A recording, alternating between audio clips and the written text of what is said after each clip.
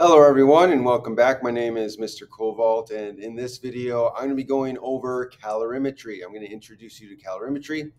So let's get into this. So in my previous video we were talking about the transfer of heat energy. We're talking about specific heat, the specific heat capacity of certain substances and how you can use Q equals the mass times the specific heat times the change in temperature in order to get the amount of heat or energy absorbed or released by an object. So we're going to continue that. We're going to use that, but now we're going to use it for the purposes of calorimetry. And what's the purpose of calorimetry? Well, the purpose of calorimetry is to measure the heat transferred from one object to another, or the energy transferred during a chemical reaction. And so there's a few types of calorimeters. I'm not going to get into the details of each different type of calorimeter. That'll be saved for another video. But I do want to at least mention a couple of them. One is a bomb calorimeter. That's where you have a pretty sturdy container in which you have water, and you have another container in which you are basically burning something, and therefore the heat released from the substance you're burning is then released into the water, and you can calculate the temperature change of the water and then figure out how much heat was released from the burning of the substance. I believe this is the way in which you find the number of calories in a particular food item, or if you will. So you burn the substance, it releases heat, and then that is the number of calories that are in that particular object, right? So the other kind of calorimeter is a more simple version. The bomb calorimeter is in a sturdy container that's closed off to the rest of the environment, and so you're keeping it at a constant volume. And so that's one way. The coffee cup calorimeter is another way in which it's just a simple, like, take two styrofoam coffee cups, nest them in together, and then you have water inside one, or you have whatever liquid you have or substance you have in the coffee cup, and then you can add stuff to it. You could pour like a hot water, or you could add another reagent to the coffee cup, and then while the reaction is going, or while the substances are mixing, you can measure the temperature and mix the substances together in the coffee cup. You'll have to put a top on the coffee cup and a thermometer through a hole, and then you can get the temperature change from that reaction or from that mixture, and then you can figure out like how much energy was transferred from one object to another. So you could take a hot object and put it into a cold substance, and then measure the temperature change of the water as the temperatures equilibrate and become the same temperature. So that's a couple of different calorimeters you could use. Again, in another video, I'll go in more detail, but those are a couple of different types of calorimeters. So what kind of questions can you be asked in calorimetry? So you might run across these following types of problems to solve, right? So maybe you're transferring a hot object into a cold liquid, right? Or maybe the opposite, you're transferring a cold object into a hot liquid. So in those cases, you're going to get a heat transfer from the hot object to the cold liquid, or from the hot liquid to the cold object, until you get the same temperature, until the temperature evens out. And then at that point, you can do your calculations to figure out how much energy was transferred from the hot substance to the cold substance. Pouring two liquids together. I mentioned this before. You could have two liquids together. They could be different temperatures, right? Or they could be the same temperature, but maybe they're different reactants. Maybe you're mixing hydrochloric acid with sodium hydroxide.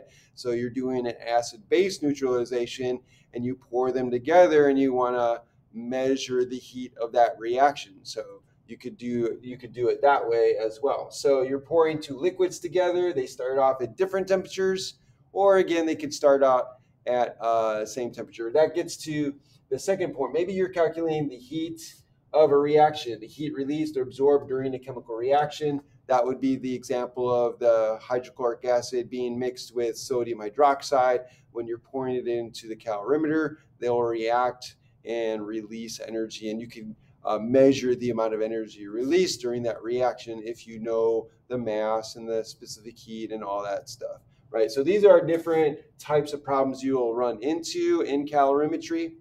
And because we're dealing with heat absorption and heat release, we're still going to be using this equation here. Remember in my previous video when I was talking about specific heat, I talked about this equation as a way of calculating the amount of heat absorbed or released by an object or by a solution or by a liquid of some sort. So we're still going to be using this one, Q equals MCAT, mass times the specific heat capacity times the change in temperature.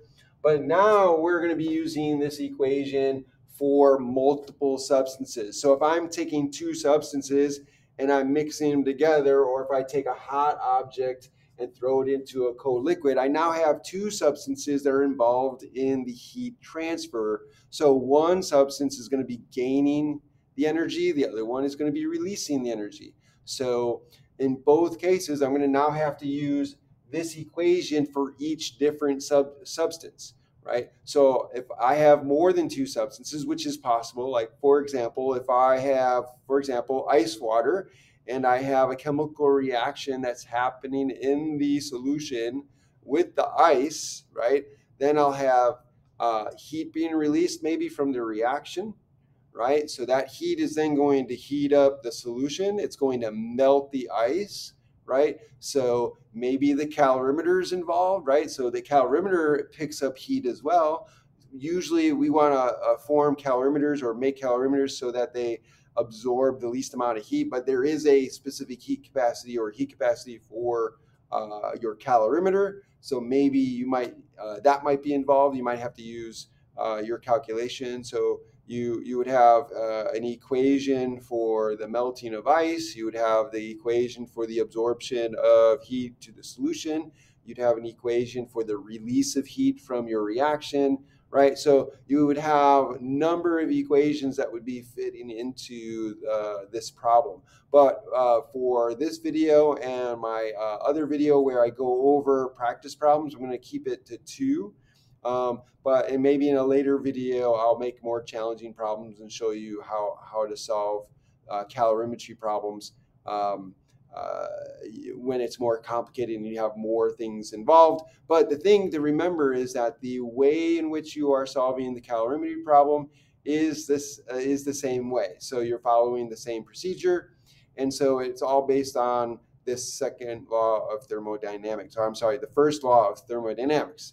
So the first law of thermodynamics, I'll talk about in a moment. So that'll bring me to the next part of this video. So we'll talk about the first law of thermodynamics and then show how you could use that understanding of the first law of thermodynamics to solve problems. So stay tuned. Okay, welcome back. So now we're going to get into the first law of thermodynamics and how this relates to the transfer of energy and how this is actually going to help us with our calculations and our math. So let's remind ourselves what the first law of thermodynamics is. The first law of thermodynamics says that energy cannot be created nor destroyed. So in these calorimetry problems, we are transferring energy. So energy is going to be absorbed by one object that is released by another, right? So one object releasing energy, another object is going to be absorbing that energy. And so in these kinds of processes and problems, we're assuming that no energy is lost to the environment. It's completely contained and closed system. So here, we have some examples. So that means that energy in is going to be equal to the energy out. Energy absorbed by one object is going to be equal to the energy released by another object.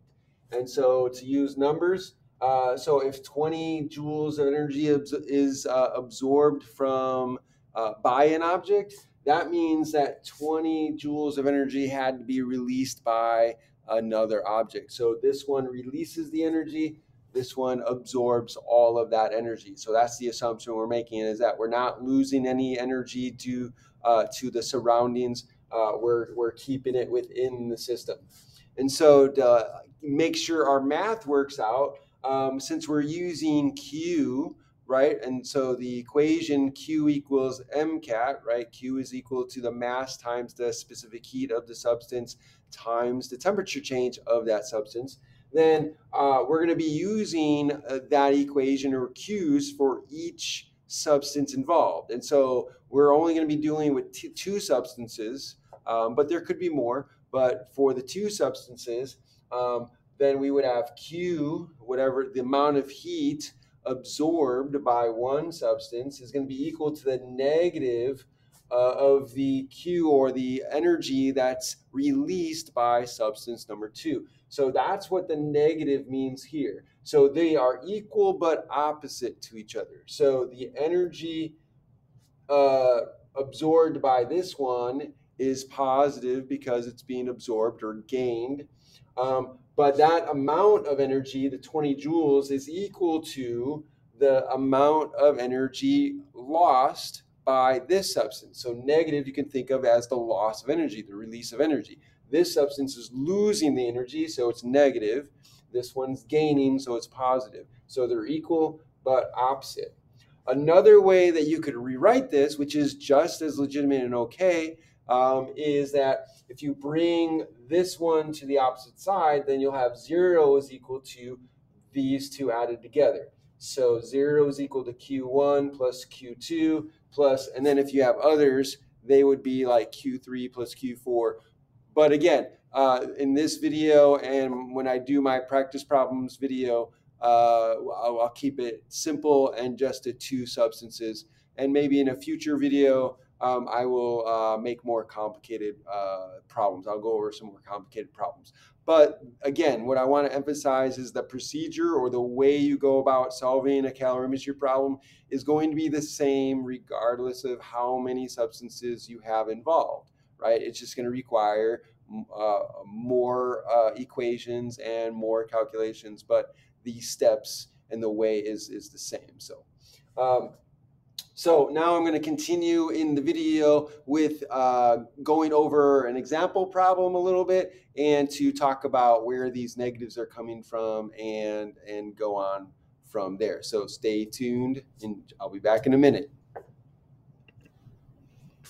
Okay, welcome back. So I'm going to do an example with numbers. It's a pretty simple example, but it'll hopefully get the point across. And then I'll do the example with pictures, and hope that that'll clarify anything that's still not clear. So here's the example. So you put a hot piece of metal into a cup of cold water. The water absorbs the 50 joules of energy, so the metal releases 50 joules of energy. So again, we're assuming no energy is lost in the environment. It's a complete transfer, 100%. And so in this case, the Q of the water, the heat change of the water, is going to be Q here positive, right? Because it says the water absorbs. It's cold water, and you have a hot object, so energy is always going from hot to cold, transferring from hot to cold. So the cold water is going to absorb the energy, in this case 50 joules, and so that's going to be Q water is our positive Q, and then we have equal to negative Q of the metal. So the metal is releasing that energy, so it's in the opposite direction, or it's happening opposite. So this is going to be the negative. So the Q of the metal is releasing that energy, and so that in and of itself is going to be negative. So that, remember, this negative sign here is not negative, it just means opposite of. So this is going to be the opposite of this. So this is endo, meaning endothermic, it's absorbing energy. This one is exo, meaning it's releasing energy. So that's what the negative is saying. And so if when you do your calculation, you're going to get a negative 50 joules here, and you're going to get a positive 50 joules here. And so the negative sign here and the negative sign here will work itself out so that these sides are equal. So then 50 joules here is going to be equal to 50 joules here. And so they're equal together. And you could do the same thing with the other way. So if I have Q is equal to Q of the water plus Q of the metal, then I put in the numbers. So Q of the water, again, is 50 joules. And this time, the Q of the metal, again, is going to be negative 50. So negative 50, right? So this negative kind of goes away because I brought it to the other side. So then it's just this negative here. So then this is 0, right? Oh, I'm sorry. That should be 0. So 0 is equal to QW plus QM, Q of the water plus Q of the metal.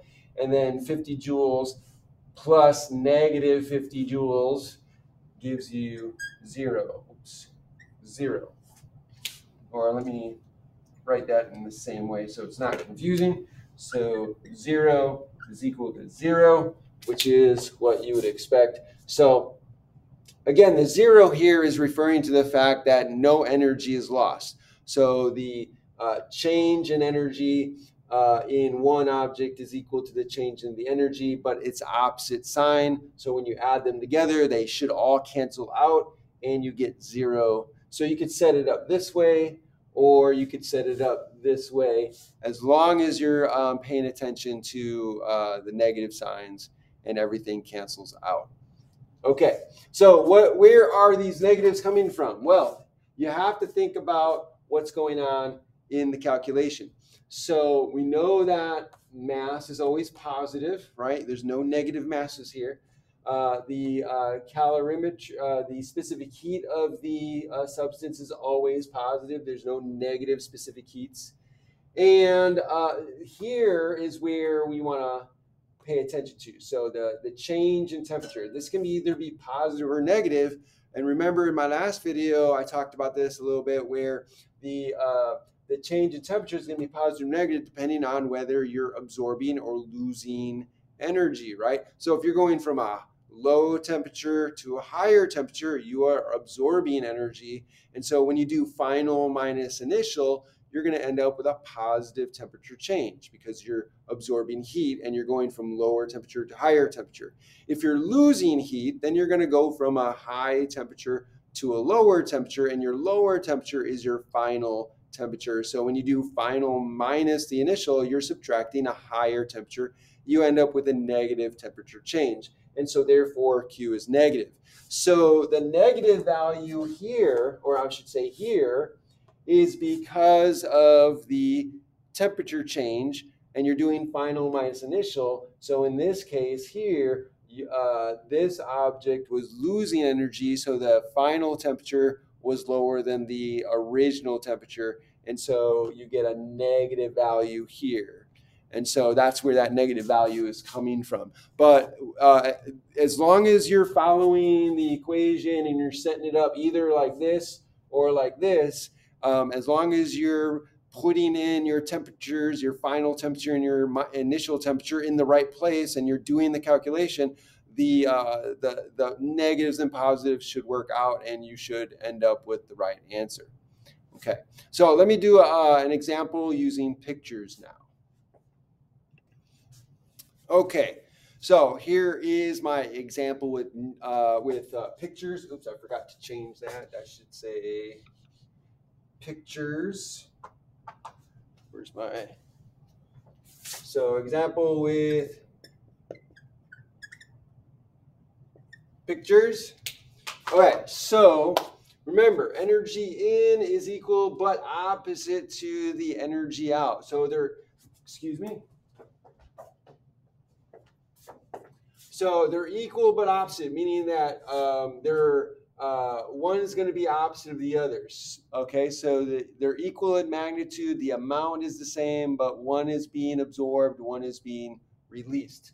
Okay, so energy is absorbed. that value, that magnitude, the calculated value of Q is going to end up being positive because of the temperature change. You're going from lower to higher temperature because you're absorbing energy.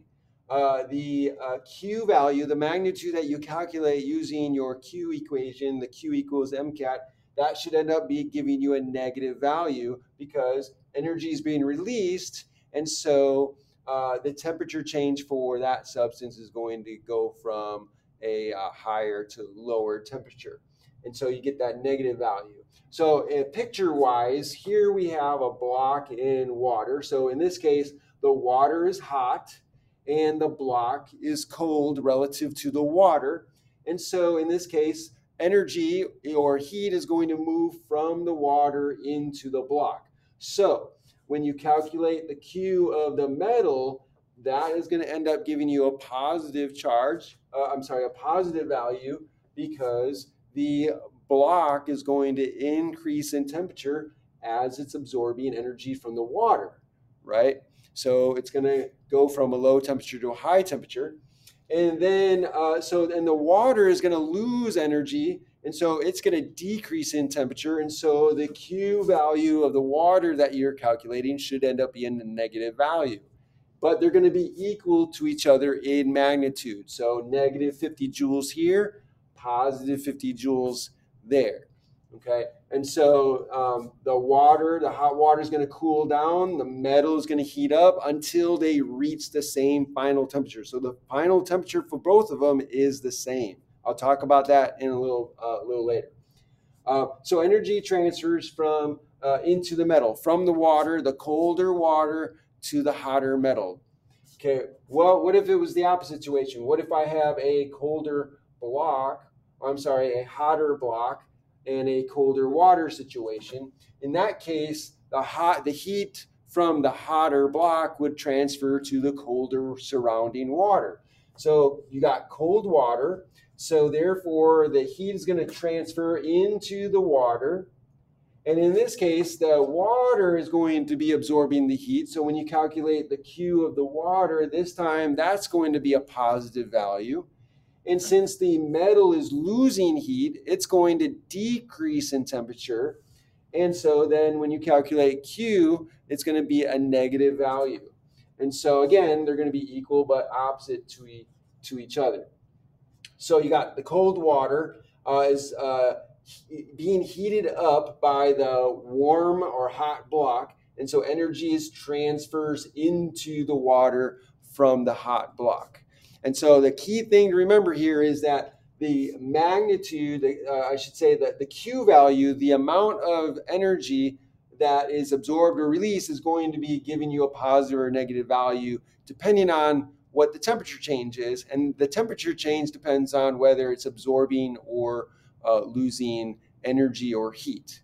Okay, so let's talk about the final temperature, and then we'll be done with this video. And then in my next video, I'll talk about practice problems. I'll go over some example problems in which we solve using calorimetry and using our Q equation. So just bear with me in a moment. I'll be right back. Okay, so what's the key thing to note about final temperature? So as I was alluding to, if you leave the object or liquid or solutions long enough together, then what will happen is that the amount of energy transferred will stop because they become the same temperature in the end, right? So once they reach the same temperature, heat transfer basically stops, or it's at least equal insofar as the amount of heat going into and out of the objects are the same. So once they reach that level of equilibrium, the temperature, the final temperature that they both end up at, is going to be the same. And so the special thing about this is, in that situation where they finally reach the same temperature, this will allow us to simplify the algebra in some of our problems so that we can solve the problems more easily for various things. And so that's what I have for this video. In my next video, I'm going to go over some practice problems involving calorimetry, so stay tuned for that. If you enjoyed this video, if this was helpful in any way, then please, by all means, like, share, subscribe the video, hit that notification bell right down there, or the like button right down there, hit that notification bell wherever it may be. And so that way you can be notified by all my videos. Hit that all button after you hit the notification bell. And finally, put a comment down in the comment section below. Let me know what you think. Ask me questions. I'd love to hear from you. Thanks for joining me. Have a great day.